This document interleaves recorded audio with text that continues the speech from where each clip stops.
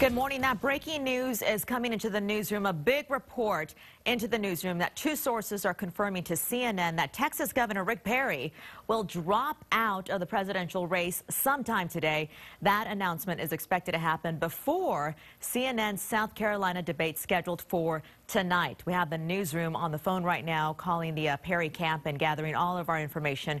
More information right now on KXAN.com. Once again, CNN reporting that Governor Rick Perry is dropping out of the presidential race, expected to make an announcement later today.